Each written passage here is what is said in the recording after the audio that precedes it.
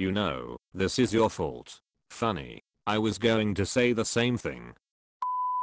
So, you're telling me they're an idiot? I think I know that by now. No, no, deeper than that. A bumbling fool. I also know that. No.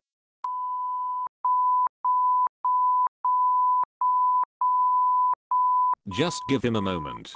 He'll be done soon.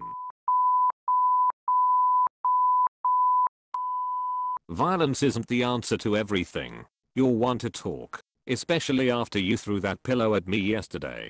Okay, 1. You threw it back at me, and 2. That's not violence. It's a silent way of telling people to f off. Or, they're adorable. Adorable they may be, secrete poison they can. What? I'd recommend putting them down before they start hissing. Surely you can see how that logically wouldn't work. And surely you must be able to see how it would work. Granted, it may involve bending the laws a bit. Arson, murder actually. So, run this by me again. Why is Cuco not allowed in the kitchen? The pancake incident. Followed by the gummy bear incident. Not to mention the milk episode. And don't forget the time he nearly set the place on fire. Oh, there's also his obsession with knives. Okay. Kitchen. Off limits. Got it.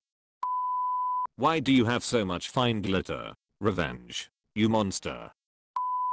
I'm here to annoy you. Yeah, no, I gathered that a while ago.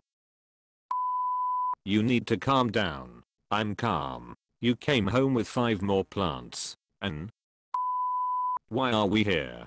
Peer pressure. Fear of missing out. Drama. It's literally the 5 of us. We planned this outing.